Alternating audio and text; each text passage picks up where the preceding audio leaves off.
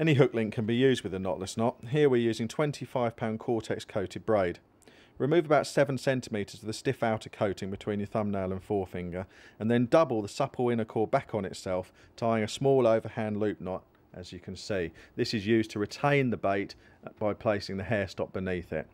Thread the Cortex down through the eye of the hook so that it exits from the inside as shown. The hook here is an SSBP armour point.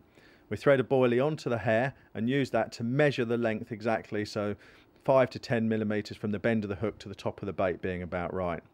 We then take around 7 to 8 turns down the shank of the hook using the Cortex. Very straightforward, nice inline whipping, and then when that's completed, pass the Cortex again back so that it exits through the front of the hook eye. Pull it down nice and tight, very straightforward and reliable and very strong. The other end of the Cortex is tied to the large ring part of the flexi ring swivel using a 5-turn grinner knot. Ease it down until the knot's formed perfectly and trim it away. It's always good advice not to trim it too close, always leave a small tag end just as a margin for error.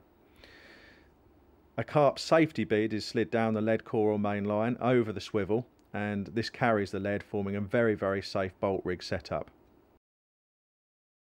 It's best to aim to have around 20 millimeters of uncoated supple braid beneath the hook eye. There's a pop-up version using a counterbalance weight, and to show its versatility, also the bottom bait version, as you can see here. The knotless knot is suitable for either rig, highly effective, very basic and simple to construct. We use it and it catches a lot of fish.